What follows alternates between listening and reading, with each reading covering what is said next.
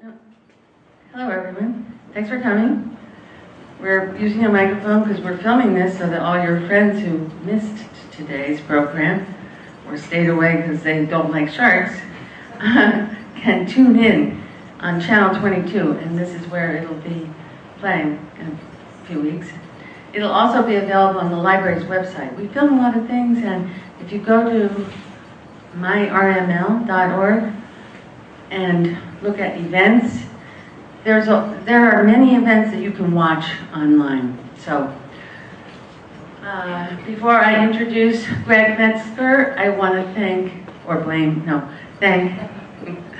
Maureen Flanagan, who teaches at the high school, who's long been telling me about Greg Metzger, and I've successfully avoided having him here for a few years anyway, but now he's here.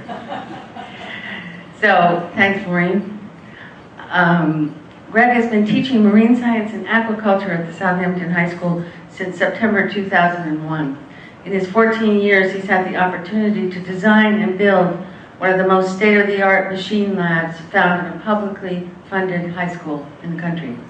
His program educates hundreds of individuals of all ages each year in the area of marine science and the industry of aquaculture. Most recently, Greg and a group of fellow researchers formed the Long Island Shark Collaboration. This team has set out to better understand the population dynamics of all large coastal sharks found along the south shore of Long Island. Yes, you heard me correctly. In addition, they hope to begin to unlock the mysteries of the young of the year white sharks found in these local waters. He is also an adjunct professor of aquaculture at Stony Brook University. Greg has held a master near coastal U.S. Coast Guard license since 2005, and he runs a successful charter business. He has delivered public lectures and conducted workshops educating citizens on biology of sharks and the scientific method used by shark biologists. Please welcome Greg Metzger.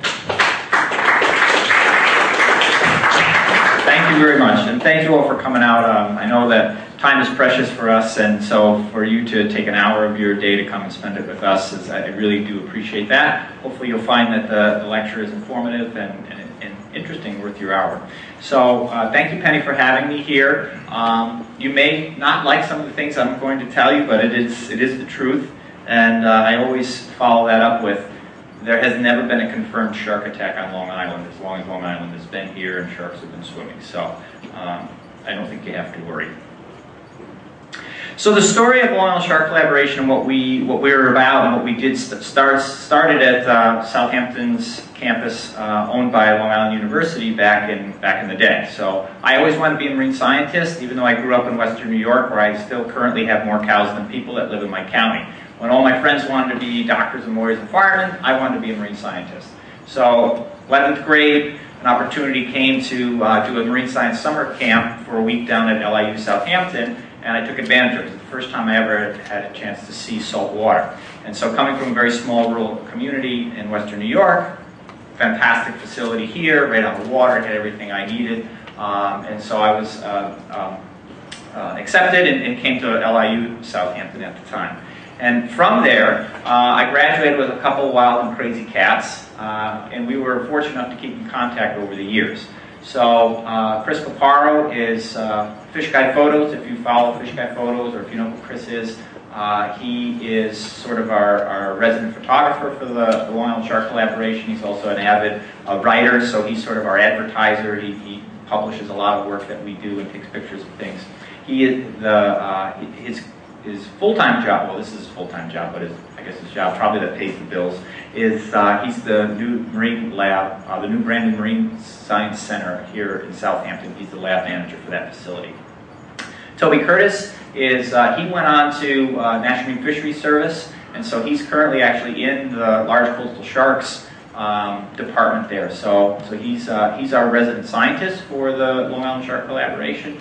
And Frank Covetto, who you may know, is the director of the South Fork Natural History Museum, which is located on the Bridgehampton Turnpike. Fantastic facility if you haven't been over there. And so the three of us all graduated together with marine science degrees, and clearly we sort of went on to different avenues. But all of us, you know, and so for me, I teach marine science now at Southampton High School, and I was an avid fisherman and hunter when I grew up in Western New York, and so I was able to transfer that down here, and having summers off, I bought a boat. I finally had money. I could afford a boat, so I went and bought a little boat and went out, and we were fluke fishing and porgy fishing. But then you venture a little farther, and then you hear about sharks, and so well, maybe we can go out and catch some sharks. And so that's what we did. I started to go out and catch sharks. And I was never into catching them and bringing them back and hanging them up at the dock and that. It was more just for the amazement of, oh my gosh, there's a shark. And having a marine science background and knowing that there weren't a lot of information known about any of the shark species, I knew that every shark I caught and let go was a lost data set for somebody. And so in keeping in contact with these guys and saying, you know, I'm catching these sharks. Toby is a white shark guy at heart. His PhD, I think, is actually in basking sharks, but he did a lot of work in California with white sharks, and so that was sort of his real passion. And so we knew that Long Island, the South Shore of Long Island, back in the 50s and 60s, scientists were catching these little white sharks, but nobody was really doing much about it or focused on the white sharks because it was kind of a needle in a haystack. If you're getting funded to do research, your funder wants to have an end product. And studying white sharks on Long Island was kind of a needle in a haystack. But we thought, well, might as well try. You never know. So that's what we started to do, and so we spent many years kind of just talking about this, like, oh, we should really do something. We should really do something. And 3 years ago now, we stopped talking, and we actually got our ducks in a row, and we're able to go out. So 3 years ago now is when we went out. We decided that we're going to stop talking. We were issued we filed for permits to do the work that we did. We got our scientific methodology in line for the questions that we wanted to answer. We were able to, through some chance interactions, get some tags. The Large Pelagic Research Center was an organization I worked with back when I was in my college days. Lost contact with them, reconnected, and they had some tags that were available to us. The gentleman in the middle is Dr. Greg Scommel. If you've watched Shark Week at all, ever, or pretty much seen anything that has to do with the large white sharks here in the Atlantic, all up and down the Atlantic, Dr. Scommel is the one that's in charge of that work. And so we're underneath his federal permit. So if we're fishing or doing our work in federal waters, we need to be covered for the federal permit, and we're under his. Toby wrote our state permit, so if we do the work, we're covered and legal to do the work in state waters. Frank, being the director of the South Fork Natural History Museum, this local charismatic project was exactly something he wanted his museum to be a part of. And so rather than just having it be sort of superficial on paper, he really wanted to commit the museum. So he has a meeting. He says, all right, I need somebody from the museum that's going to be out on Greg's boat pretty much every day of the summer representing the museum. And there was just about mutiny because they're like, we are so busy here, there's no way we can give up this time to go out on the water and stuff like that. So Frank's like, what am I going to do? And so he was so committed that he actually found money to create a paid position. So if we work on volunteers, that's what you get is volunteers. It's very easy for them to cancel or this or that, but if it's a paid position, they're going to show up and they're going to represent the museum. And so for the last 2 years, we were able to hire Jessica Quinlan as our intern, and we're happy to say that she's not our intern this year because she's pursuing graduate work in shark biology. So we've been fortunate that her experiences and skill sets that she's learned here with her own drive looks very promising for her to. We're waiting anxiously for the acceptance letter. So we're super happy that she's not with us this year. And we're excited to meet our new intern and get started. Southampton High School, so that's where I come in. I teach marine science there. We have a very sophisticated program there. If you haven't had a chance to come and see our marine science lab, I encourage you to do that. It's very impressive. And so this ties in beautifully with our shark work. So I bring students out, I'm having these permission slips signed as we speak, and so I want to take advantage of the opportunities for science to be transferred to my students in the classroom. So it's a whole bunch of us all sort of working together. And you know, everybody kept saying, well, who are you? What do you call yourself? What is it? And it's like, well, we're listening and listening and listening and listening. And it's like, all right, we got to come up with a name. So we came up with the Long Island Shark Collaboration because it's literally all these different organizations sort of working together and pulling on the rope in the same direction. We're not, it's just a name. We don't even have a logo or anything like that. So maybe in the future, if money starts pouring in like water, we'll have to form an LLC or something like that. So that first year we go out and we started well, I had been catching, so I had been recreational fishing for sharks for many, many years before, 3 years ago. That first year, so I knew that we were going to be catching sharks. So what are some sharks that you can find here on Long Island? The most common shark that we've caught so far are blue sharks. To give you, we've caught, that first year we caught 34 blue sharks. We also catch the short fin mako. So that first year I think we caught around 9 short fin makos. There's one of my favorite sharks, which is the thresher shark. So this shark is very interesting for lots of reasons. So if you notice, we take 2 measurements. We take the fork length, which is the straight line from the tip of its nose to the fork of their tail. So most sharks have an upper and a lower lobe to their tail. So we take the fork length, and then we take the total length, which is from the tip of its nose, straight line distance to where the end of the tail is. And what's neat about the thresher shark is if you had, so say this was 100 centimeters from its fork length, its total length would actually be way back here. So this is actually the end. This is the upper lobe of the shark's body. So if you have a 100 centimeter body length, you're going to have a 200 centimeter total length because the upper lobe of their tail is usually about the same length as the shape of their body. So they're called thresher sharks because of the way that they work. So what they do is they like to hunt schooling fish. So they'll go into a school of bluefish or a bunker or a squid, and so as the shark is swimming around, these schooling fish ball up for protection. Don't eat me, eat him. So, and what the shark will do is it will swim up to that school very quickly. You can see they have huge pectoral fins. So the pectoral fins, they use them for multiple things, but one of the things that they use them for is to stop. And so what will happen is the thresher shark will swim up to this school of fish once he's got them really balled up tight, put those big pectoral fins out to put the brakes on, and he'll flip his tail up over his head, thrashing through the school of fish. And what's neat about these thresher sharks is they have tiny little mouths. So if you had a 200-pound white shark next to a 200-pound thresher shark, a 200-pound white shark would have a jaw like this, and a 200-pound thresher shark would have a jaw like this. Because that white shark's got to have big mouths to chase stuff down and take off big hunks. These thresher sharks, they're eating fish or squid that are stunned and are sort of floating away, so they don't need those big teeth. They have very small teeth, little tiny mouths, so they can just suck down those small fish. So do you ever have to worry about getting bit by a thresher shark? No, because you don't, unless you look like a bunker or squid, and all those are about this big. They have mouths, these tiny little mouths with these tiny little teeth. So very, very common fish. 2 years ago, if you went out with a snapper pole and threw it in the ocean, you would probably catch a thresher shark. They were all over the beach, tremendous, tremendous numbers of them. Last year, we were all geared up to catch thresher sharks.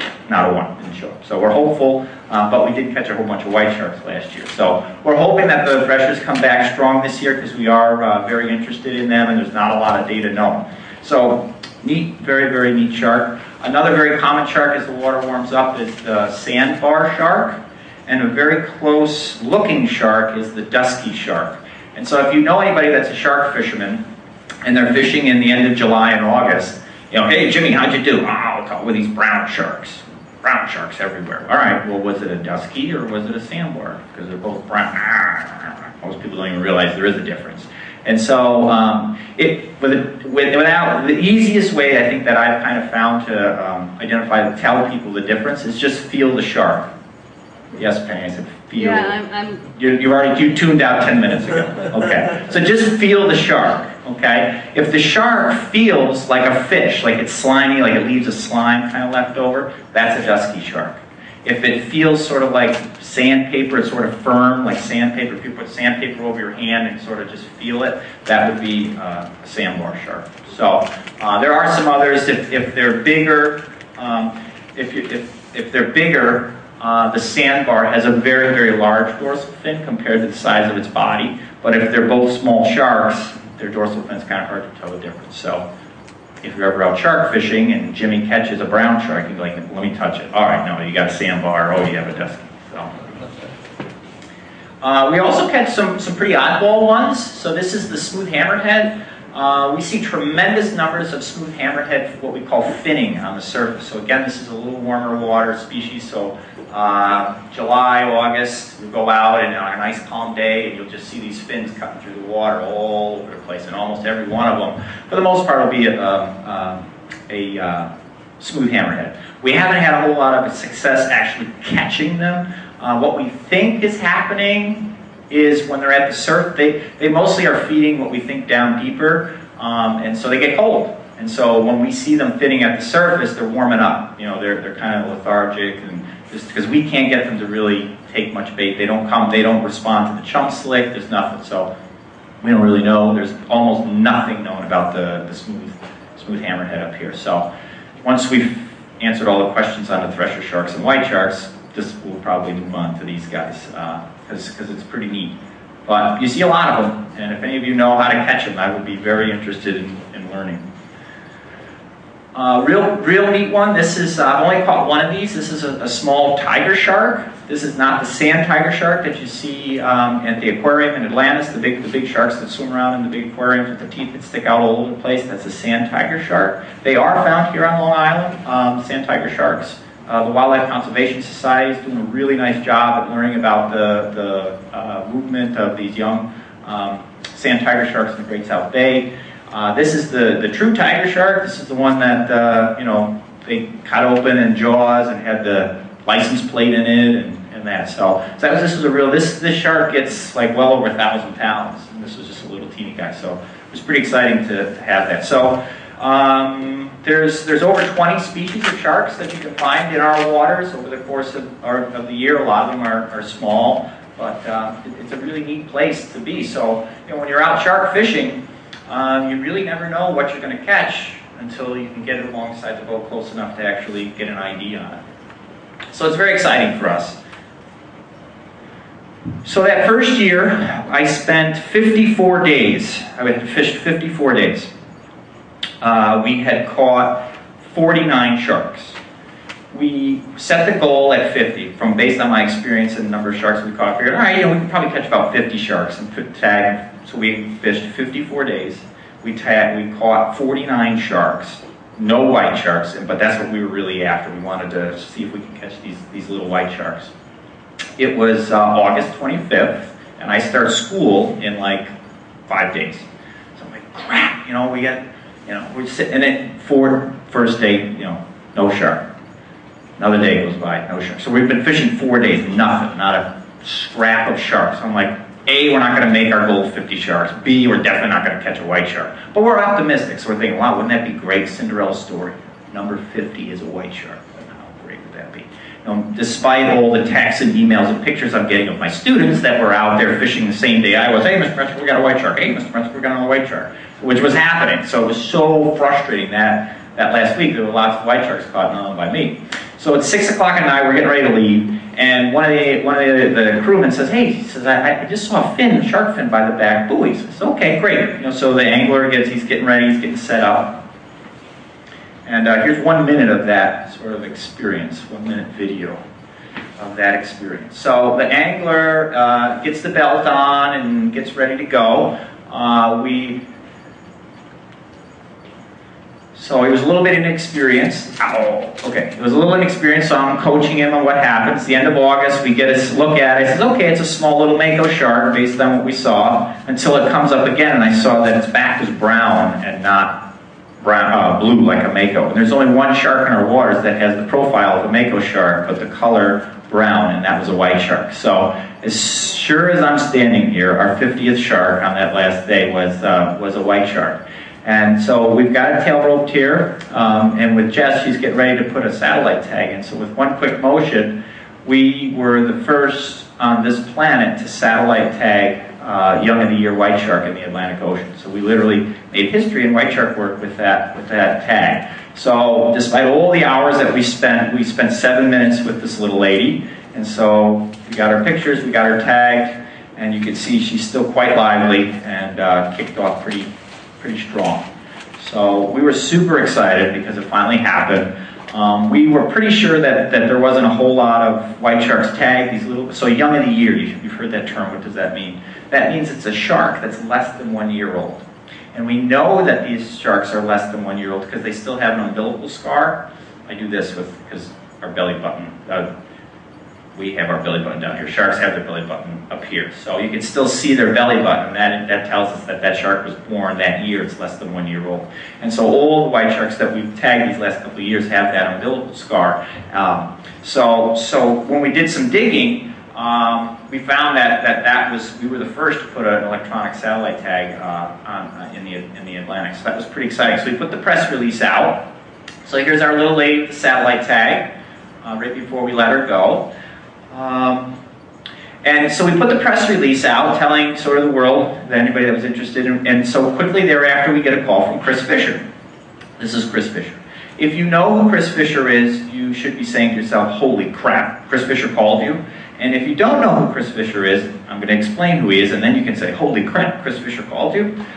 So he says, hey guys, he says, I got your press release. He says, we're thinking about coming to the Northeast to do some white shark work. Would you be interested in having us come and help you? So we're like, let's take, yeah, of course, that would be fantastic to have you come and help us. So Chris Fisher is the founder of OSearch, and again, if you know who that is, good. If you don't know who that is, I'm going to explain it now. So he says, Chris, you don't really have to come. So these guys have made very famous by going around the world catching very large white sharks, the largest white sharks, big ones. And we're catching ones that are like this big. So he says, Chris, we're like the biggest sharks we're going to catch are like 80 pounds. Most of them are like 60 pounds. You really don't need probably to bring the whole rig to do the work on these little fish. They're not that big. He says, nope, if we're coming, if we do an expedition, we put it together, we're bringing the whole show. So it's like, okay, great for us. So they have 3 boats in their fleet. I have 1 in my fleet. And to just give you an idea as why we were a little concerned, this is the main vessel, the merchant vessel OSearch. It's a 120-some foot long refurbished Alaskan king crab fishing boat with a giant platform that sits here in the middle. So this is hydraulics to run the platform. So what happens is when they catch these sharks, normally they're catching sharks that are well in excess of 1,000 pounds.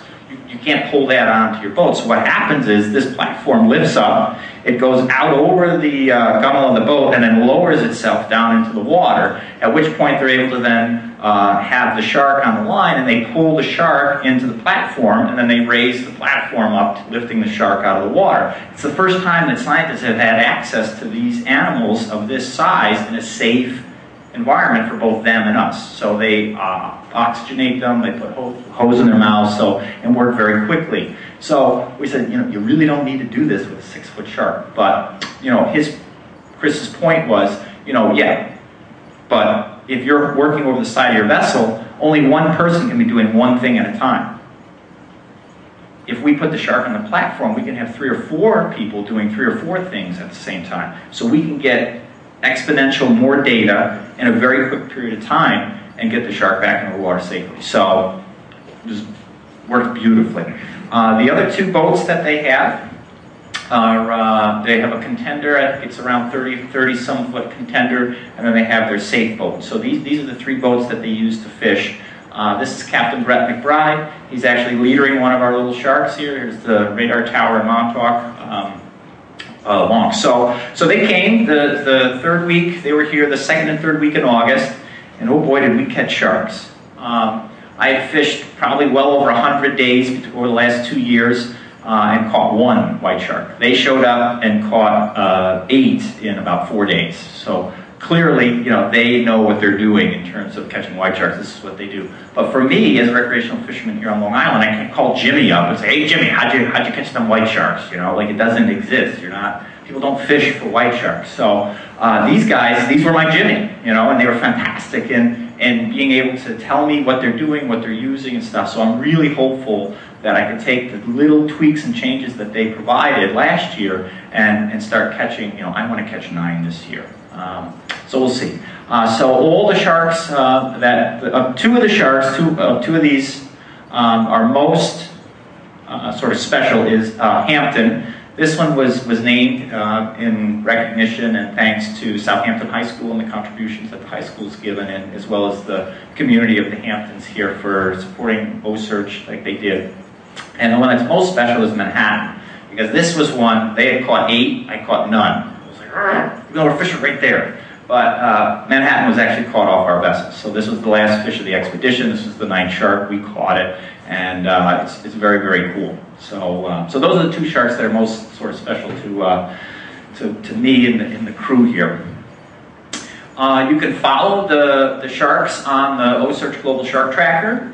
If you go to osearch.org, you can follow them. This is what it sort of looks like when you pull it up on your computer. Each one of these different colors is a different shark track. The dots represent what's referred to as a ping. So when the shark's dorsal fin breaks the surface with the tag that we have, and I'll explain the tags and stuff. I have some of them here. But when the shark's fin, when the tag breaks the surface, it works like your cell phone. So we'll get a location and it puts a dot on the map where it is. And then the next time that it pings, we don't know necessarily that it went from here to here. It could have gone like this and then pinged, but so that's how you read this. So you can go, it's free and open, which is one of the crazy things about O-Search. Normally scientists and data collectors want to roll themselves until they publish it, but you have access every day to this data just as early as I do. So that's how it worked. This is today's track of Manhattan.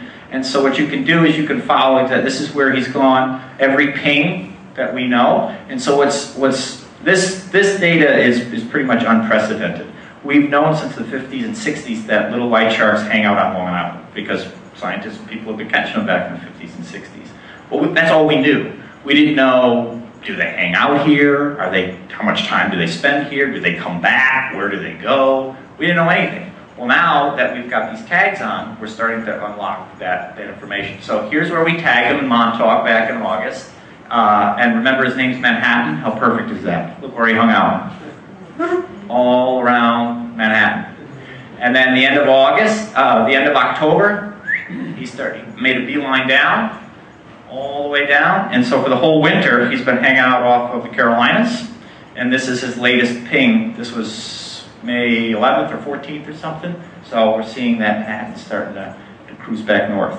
All of this is unprecedented. We didn't know, so it is safe to say now that Long Island is a nursery for white sharks. The piece that was missing was we had to prove that these sharks hung out here for a period of time, and they stayed here for almost 2 months. We tagged them at the end of August, and they didn't leave till October. So that proves residency. They're not just hit and running, they're hanging out here. I used Manhattan, well, because we caught them, but it's also because it's one of the few sharks that we've been getting consistent data out of. If you look at the Global Shark Tracker, we're hearing from all 9 sharks, but a lot of them we're not, because it works like a cell phone, if they don't stay at the surface long enough to get a location, we're not going to get a ping. So as soon as the tag breaks the surface, the satellite will say, ooh, I'm here, and the only way we can hear from the sharks is if they're at the surface. Well, if the shark is dead, it's not going to be at the surface, we're not going to get pings off them. So we get what's called Z-pings. And it's super frustrating because we're hearing from all 9 sharks, but we don't know where they are.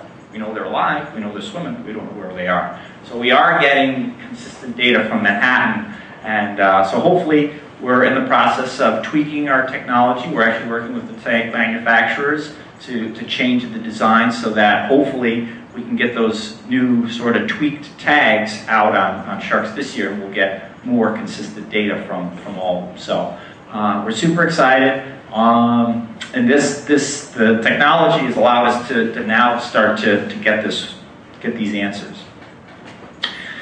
So tagging sharks recreationally started back in the 1960s with the Cooperative Shark Tagging Program. So one of the biologists that was in NOAA says, you know what, I know that there's lots of sharks getting caught and released, that's lost data. So let's create by recreational fishermen. So let's create a program where we can put tags in their hands so that we can start to collect data from these sharks that the fishermen are catching and releasing. So they started this Cooperative Shark Tagging Program back in the 1960s. And this is what a tag looks like. If any of you have ever caught maybe a striped bass that has a tag in it, or if any of you are duck hunters and you have a banded duck or goose, it's the same idea. So what this is just a stainless steel anchor, piece of heavy monofilament fishing line, and then this yellow part at the end, which is the tag. And so it has a unique number. So the tag and the card have the same number. And basically what happens is you catch the shark, you put this tag in the base of its dorsal fin into its body, so it stays on the fish permanently. And you take these measurements or this information as best as you can, you let the shark go and swims away.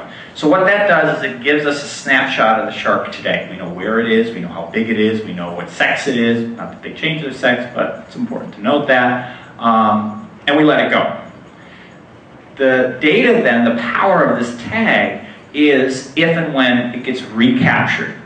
And so here's a picture of a little mako that we tagged, so you can see how the tag looks. Okay, the tag at the end is the end has a screw cap on it, and so if you unscrew that and you pull that out, it has written in like 4 different languages what to do. So if you're brand new, you don't know anything about tagging or what to do, it tells you in there, please take the length, the width, mail it in, email it, phone calls to this. And so I get a question, well, why is it written in 4 different languages? Why is it written in 4 different languages? Yeah, you don't know where they're going to go. So this little mako we tagged in, I think, July, about 5 miles off the beach here in Long Island. And 18 months later, I get this letter in the mail. Congratulations, your shark has been recaptured. Okay, so this is the information that we provided. And this is the information that the fishermen who recaught it gave us. Okay, this is the mid-ocean ridge. If I blow Google image up just a little bit more, the coast of Africa is right here. The shark was recaptured almost 2,000 miles away off the coast of Africa, 18 months later. In that 18 months' time, it grew about a foot longer, and it gained about 30 pounds. So that's tremendously valuable information about a mako shark. And so if you multiply that by, they're up to like a couple 100,000 sharks that have been tagged, you can really start to get an idea as to how these sharks travel, what their growth rates are, how long they live, all that sort of stuff. So tremendously valuable information, very cheap, and they can get it into the hands of anybody that's interested in being a part of the tagging program. So if you do catch a striped bass or a banded duck, please make sure you return that data, because somebody maybe have been waiting like 10 years for that information to come back. So it's very valuable to return the data. Okay, so great, we got all this information, but there's a lot missing. Where the heck did it go in between for all this time? Like where did it go over the 18 months? We got a start and an end, but we don't have anything in the middle. So then you can start to get a little more sophisticated. So this is the next sort of level up in sophistication in terms of tags. This is called an acoustic tag. This is a real tag, so please be careful with it as you pass it around, but I think it's valuable. That little metal thing that's on it with the tape, that's a magnet to keep the tag turned off. So try not to, don't take the magnet. This part right here is the magnet that keeps the tag turned off. So just, it shouldn't do anything with it. And so what happens is we can anchor these at the base of the dorsal fin like you saw the other tag, or what we can do is we can surgically implant it. So we can put a little incision in its belly wall and then slide the tag inside, and it stays in that space between the inside of the belly wall and the internal organs. And so what it does is it's an acoustic tag. It produces a radio frequency. And each tag is tuned to its own unique radio frequency. And every couple of seconds, the tag sends out this radio frequency. In order to collect the data, you need a receiver. Okay, so what we would do is, this is the receiver, and what this does is we place these out into the ocean, or wherever it is that we think our animals are going to swim, and this thing listens for those pings. So the distance is about 2 kilometers, so it's about a half a mile or so that the tag needs to be close to a receiver, and then the receiver basically does a timestamp. So the receiver hears that tag, and it knows that's the tag, because it's a unique radio frequency. It knows the date and the time that it heard it. And so the idea is that you would have an array of these receivers covering the area. So ideally we would have one of these every 2 kilometers along the entire south shore of Long Island, so that way as our sharks swim back and forth, we would be able to sort of track them in time once we download the data off the receivers. So, okay, sounds good. Those, so these acoustic tags, so the other tags are free, the first set. These are between these are about $300 to $400 a piece, but the receivers are $2,500. So you can't really afford, we would need a couple thousand of these things to cover the entire South Shore of Long Island at $2,500 a piece. Oof, that's a heck of a grant, If anybody's willing to do that, I'm willing to take it. But the other thing is we've got to go out and physically put these down. We've got to physically lift them up. We've got to download the data. So there's a lot of work involved with getting it. But we can follow these animals in more real time and understand sort of where they go in between. The good news is that these tags and receivers are used by lots of people. So Stony Brooks has a grad student that's studying fluke. She's got the same receiver. So she might have 5 or 6 of these receivers out there that are going to hear our sharks if they swim by. Another biologist is studying striped bass, so he's got a bunch of these receivers out there. So we're starting to cover pretty much a chunk of the South Shore of Long Island from all these different researchers. So we've got 2 now that we're able to put out, so we're contributing, and it's a consortium. So, I don't know, I know the tags, thank you. I know the tag numbers of my fish, and I can recognize them if I get any hits, but if I get all these hits from all these other tags, I just say, I don't know whose they are, but I put them up on the website, and then everybody can look and see, or I can look and find out whose tags they are and then directly send them to them, which is actually what we just did. We just got 6,000 data points from one of the biologists that had his receivers out, so we're like super excited. It just came in today. So by working together with other scientists that have these out there, we can, we're able to fill in a lot of gaps, but a lot of work, right? You got to go out, you got to download this stuff, you got to hound people to get the stuff. But you do what you got to do, okay? This is a combo pack. So what we can do is, in addition to just giving the pings, if you follow the shark, so what we can do is we can put 2 tags in. So this one goes on the outside of the shark and gives us its depth as well as temperature. So the receiver only timestamps. So we just get, I was here at this time of day. If we follow the shark with one of these directional hydrophones, okay, the tags, those acoustic tags actually give more information in those pings. But you need a piece of equipment to be able to analyze that. So this is a directional hydrophone. So what happens is we would put a tag on the outside of the shark, so we would get the depth that the shark is swimming at, we would get the temperature of the water, and we would know where it is based on, because we're following it with the boat. We would put a second tag into his belly, And so things like white sharks, thresher sharks, mako sharks actually are able to retain some of their metabolic heat. So their body temperature is actually warmer than the water they're in. It gives them lots of advantages. One of the questions that's completely unknown is, what does that look like? It's never been done, and certainly in the North Atlantic, on these little white sharks here on Long Island. So what is the body temperature difference of a little white shark as it's hanging out on Long Island? Nobody knows. So that's one of the things we're super excited about. We just picked up, we've had the tags, and now we've got the hydrophone to be able to do that. So one of the things that we want to add to our repertoire for this year is to put a tag in its belly and a tag on the outside, and then track them for at least 24 hours to get where do they go, what's that body temperature change difference, and we would be some of the first people to have that data. So what started out as a wild goose chase and trying to catch these white sharks has actually really started to pan out for us. We're seeing that there's more of them here, and it's exciting because the work that we're doing is groundbreaking. So we're very excited about that.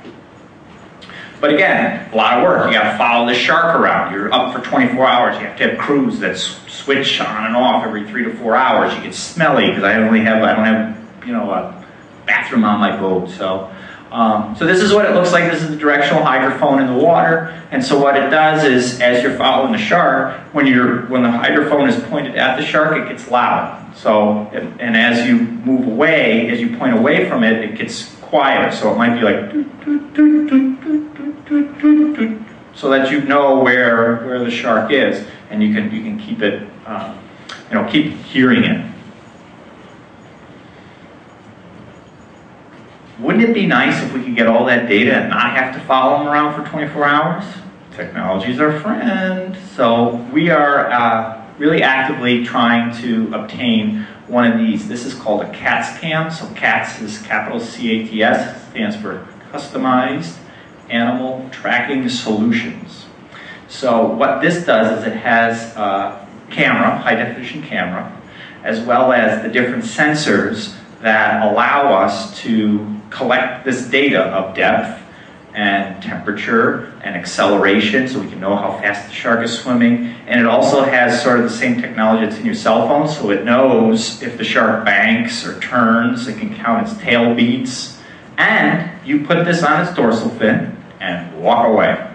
And the tag stays on the shark with video for 3 to 7 days, at which point in time, during that time, the tag will release from the fish, float to the surface. I'll get an email saying, hey, I'm off and this is where I am. I'll get back in my boat. I'll go out with a VHF, doot, doot, doot, doot, doot, and find it, download all the data, and we'll have literally a shark's eye view of where the shark went and all this data. So we could literally redraw in 3 dimensions how the shark swam through our waters, how it recovered after we let it go. So when we let it go, what did it do? It's recovering. Did it lay on the bottom? I don't know. What did its body temperature do? Did it warm up? Did it cool down? I don't know. This tag, if we're able to acquire this tag, would give us all that information, and we don't have to be out there 24 hours. And we could really only do like 24 to 46 hours because we run out of energy, the weather gets bad, we run out of food, I don't know. This thing stays with the shark until it pops off. So